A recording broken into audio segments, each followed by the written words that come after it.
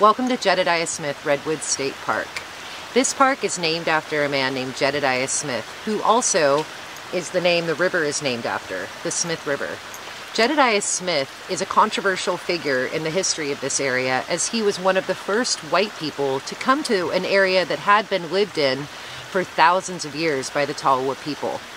His motivation for coming here was to be looking for furs, as he was a fur trader, but in doing so, he helped exploit this area of its natural resources and change the cultural landscape of this area forever. The Smith River behind me is a beautiful, wild and scenic river that flows freely out to the Pacific Ocean.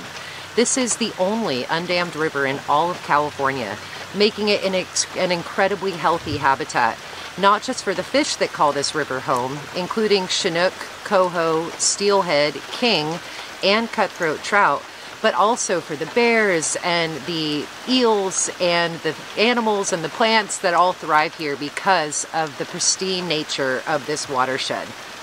The towering redwoods of Jedediah Smith Redwoods State Park hug the Smith River, which has this beautiful jade green color, as you can see behind me, because of the underlying serpentine rock that gives this river its color. We hope you will come and explore this part of Redwood National and State Parks, as Jedediah Smith State Park is part of a unique partnership